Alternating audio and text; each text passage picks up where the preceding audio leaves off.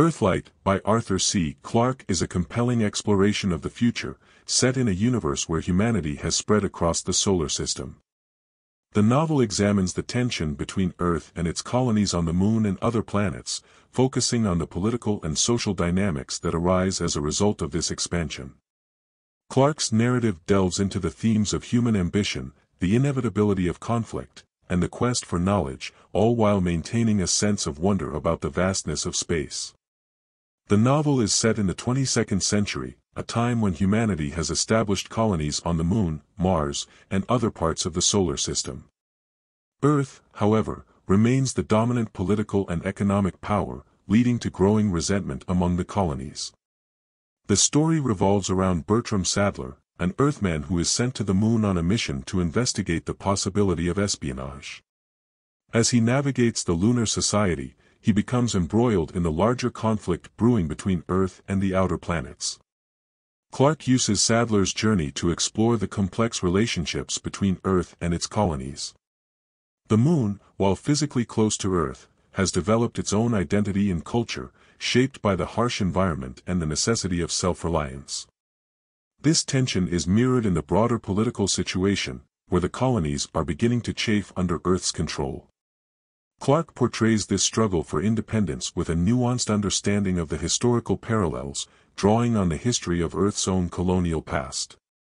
At the heart of Earthlight is the idea that conflict is an inherent part of human nature.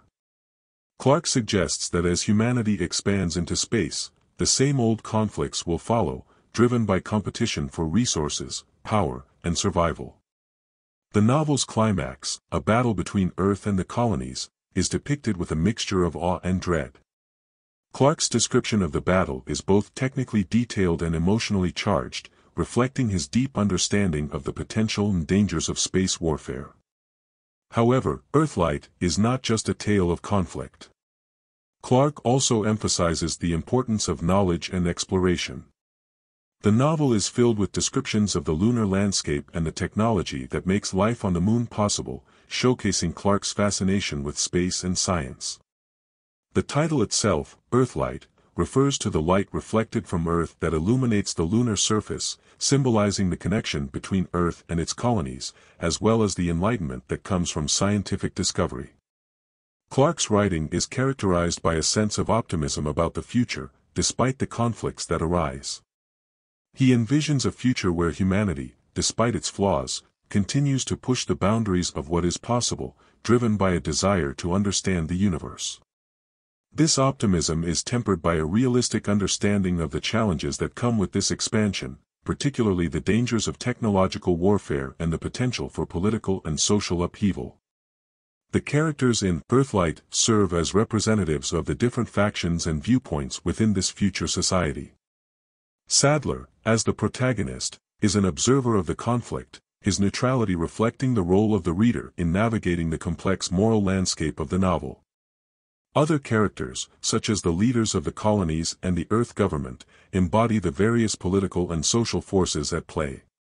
Clarke's characterizations are subtle, focusing more on the ideas they represent than on their personal stories, which enhances the novel's philosophical depth. In Earthlight, Clarke combines his passion for science with a keen insight into human nature, creating a narrative that is both intellectually stimulating and emotionally resonant.